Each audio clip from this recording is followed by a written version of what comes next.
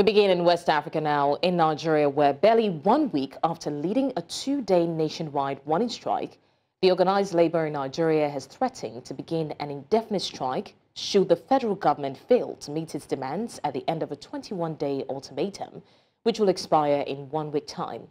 The workers' union said the proposed strike was necessary following the failure of the government to provide palliatives to assuage the Nigerian hardship because of the fuel subsidy removal. The Nigeria Labour Congress said the industrial action would lead to an indefinite shutdown of commercial and economic activities across the country. The National Assistant General Secretary of the NLC, Christopher Onyeka, said the government was wrong to share a bag of rice to a dozen citizens while reportedly giving 100 million naira palliative to each member of the National Assembly.